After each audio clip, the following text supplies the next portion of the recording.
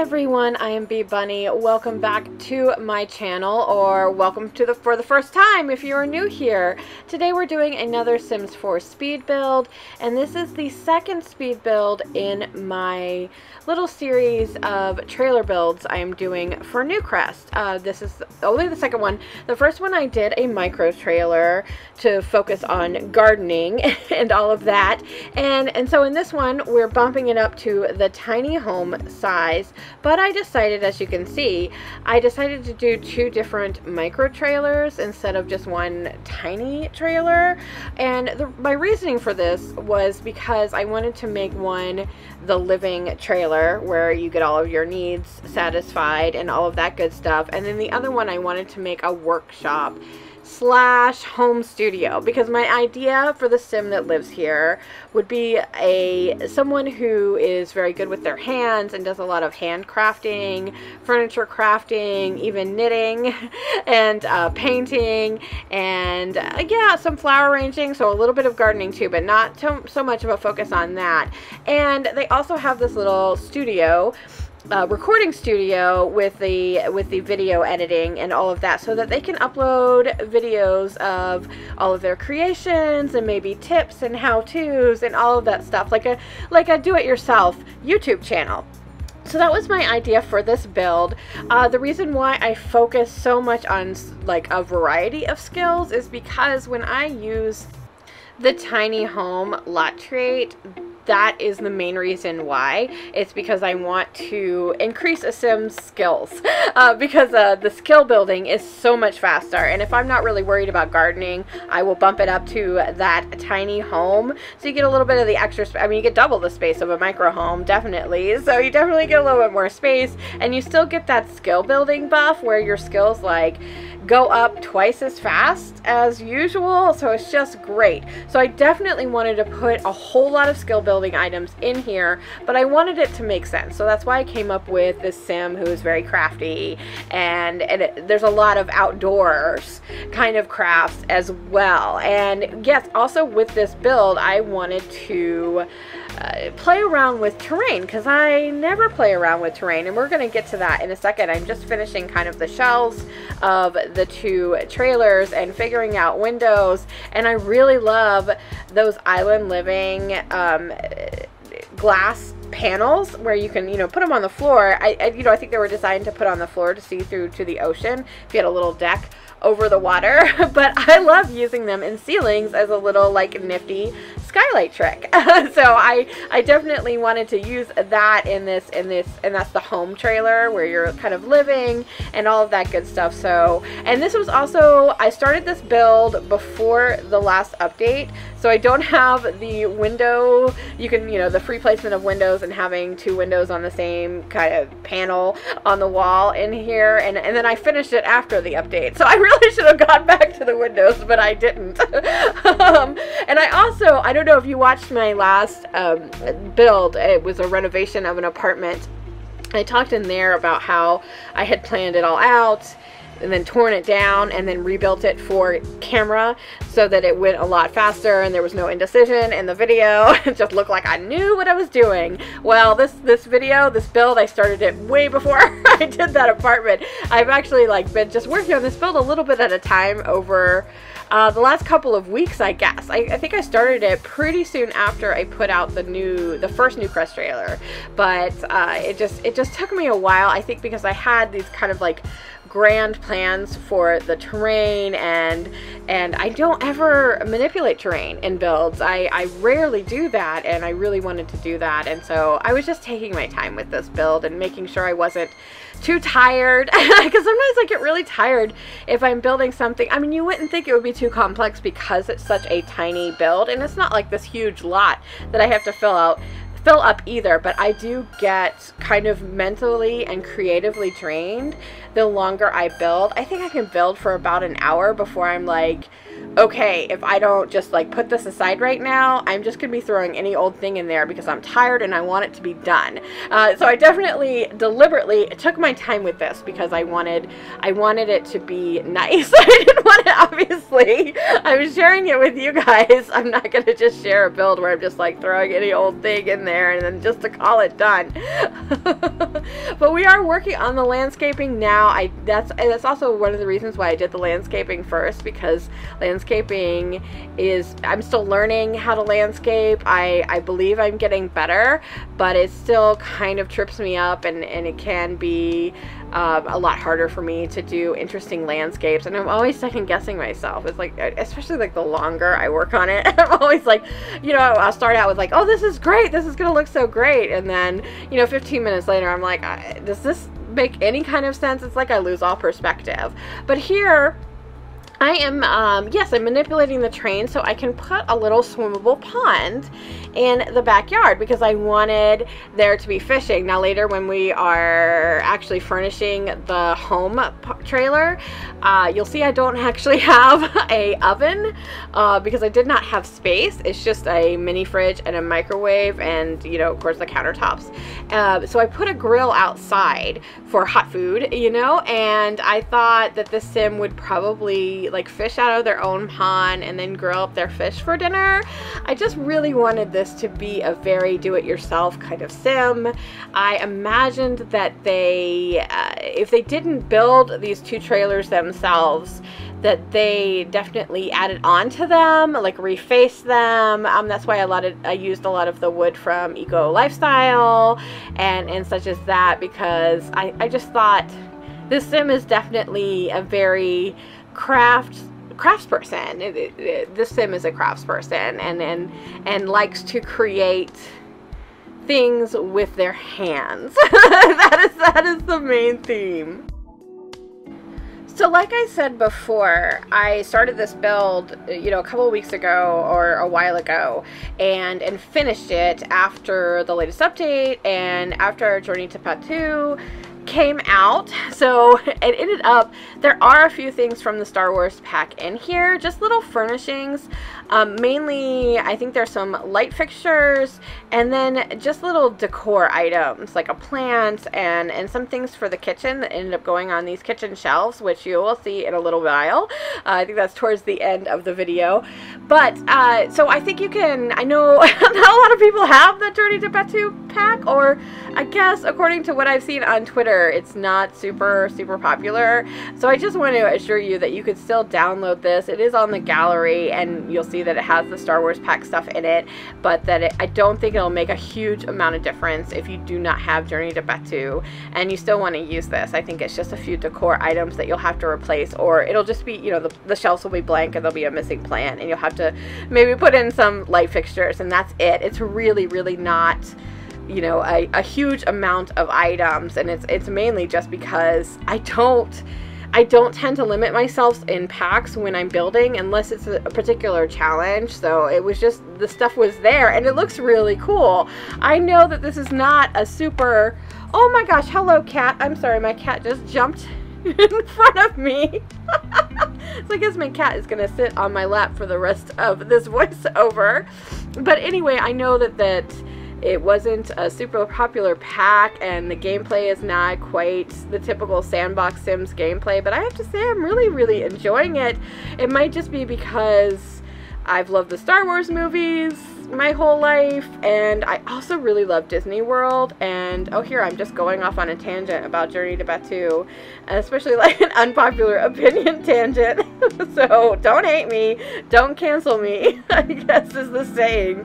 But I'm actually really enjoying the gameplay, even though I know it's more directed than usual with The Sims. But I really like the Strangerville pack. I'm doing the Strangerville storyline again in my Trailer Park Challenge Let's Play, and I'm enjoying it too. But I found that you know, after the second playthrough in the Strangerville storyline, you kind of know what you're doing, and it's not all that tricky. And maybe it'll be the same with the Journey to Batuu. I know that there are several different, path you can take depending on if you're going to join the resistance or the First Order or be a scoundrel and such as that. But I haven't played too much in it, just a few hours, and I'm currently trying to join the resistance, and I'm finding the little challenges and the missions to be quite fun, but I don't mind the fact that it's a limited world.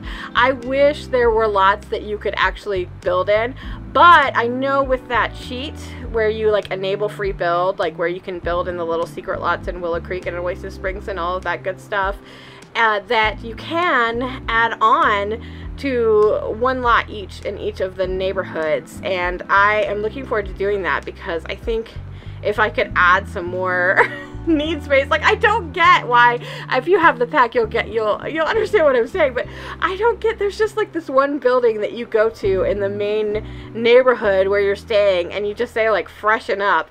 You don't actually get to solve your own needs, and that's like the only place. There are no bathrooms in this world. There are no bathrooms. I think there's bathrooms in Disney World, aren't there? Like, I believe the last time I went they had bathrooms. I don't know why there's no bathrooms anywhere. So I really want to add some bathrooms to each of the worlds, and I'm so glad that there is a cheat that you can build. I don't want to like change things because I don't want to like mess up whatever storyline mechanics are going on.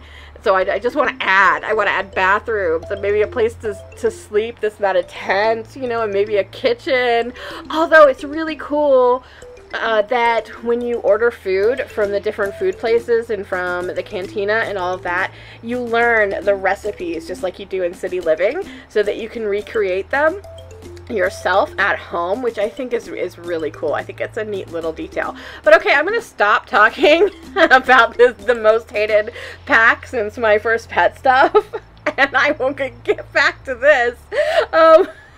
Anyway, so back to trailer builds. So I've done a micro trailer build. This one is a tiny one. The next one I will probably do a small single trailer. I'm not quite sure what the theme is going to be for it yet. If you have any ideas, please comment down below and let me know what you think.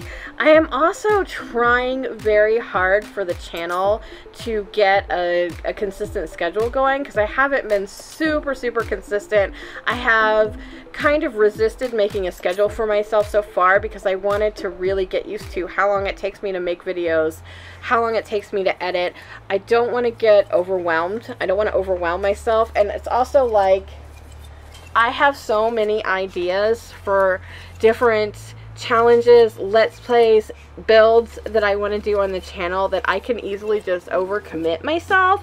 Like for instance, I did a little teaser about this challenge that I'm adapting from the Asylum challenge called Celebrity Rehab. I did this teaser during my 100 sub Q&A video, and I'm still working on that, guys. I am still working on that, but I am struggling to fit it into my schedule because I definitely want to do at least 2 videos a week, and I'm thinking Tuesdays and Thursdays. I've already committed to an every Thursday Sims 2 Let's Play, which is a new Let's Play series on my channel.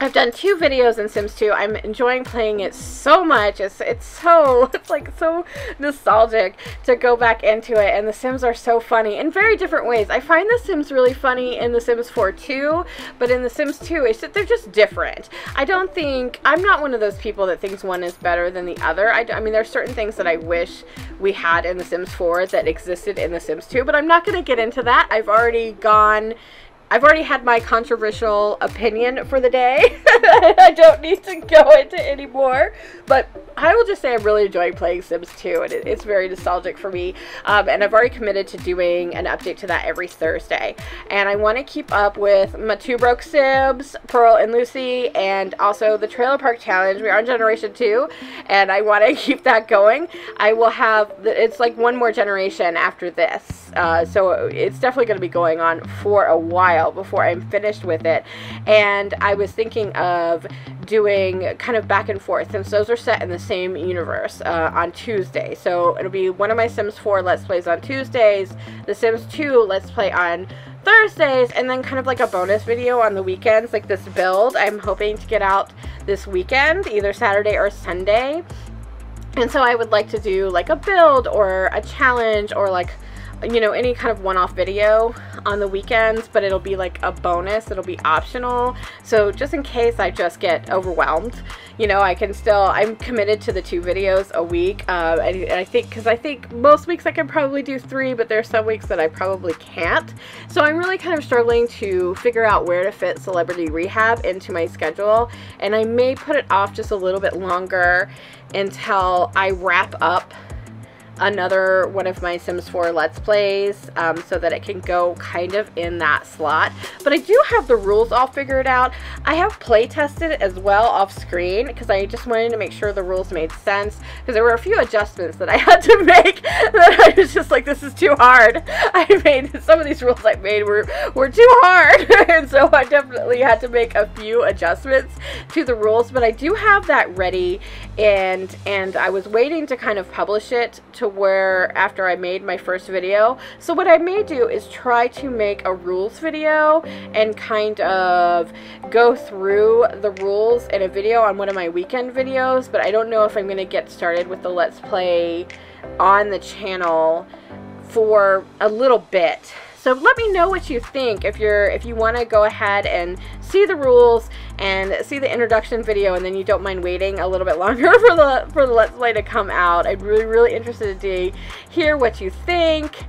I feel like I have babbled so long and we are still building. I'm sorry this video is so long, but I think we're doing, it's kind of the last 5 minutes or so. We're doing like the finishing touches and the furnishings and such. I think I still have the studio to finish up as well, and I think I'm gonna go ahead and shut up and let you guys kind of enjoy the rest of the build.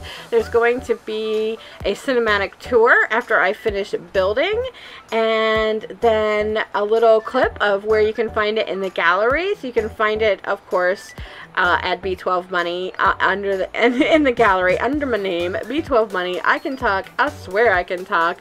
But yeah, I think I need some water and to shut up for a little while. But I hope you guys have enjoyed this video. Let me know what you think in the comments below about all of the things that I've talked about, and also about our next trailer build, what you want to see, if you have a certain theme in mind and what have you. And if you like this video, please hit that thumbs up. I really appreciate it. I love hearing from you guys. And if you haven't subscribed to me and you're enjoying my content, please subscribe. It is so encouraging to get a new subscription, and I just appreciate each and every one of you. Thank you so much for watching these videos. I hope you guys are having a wonderful day, and I will be back with a new upload soon, probably Tuesday. Alright, thanks you guys. Bye!